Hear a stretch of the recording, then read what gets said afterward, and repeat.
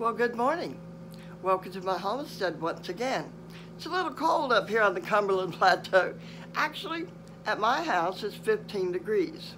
The greenhouse is still holding at 34 degrees and has not gone below freezing, to my knowledge, all night long.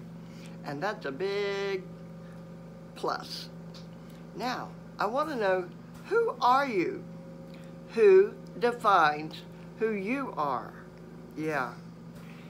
Do the naysayers define you? Or do you define yourself?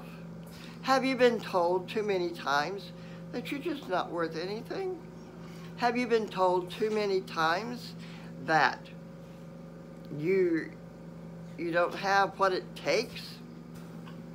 Well, do not let someone else define who you are. Define yourself. Get up, get dressed, get out there today and show people that you are worthwhile, because you are. God bless you. Have a wonderful day.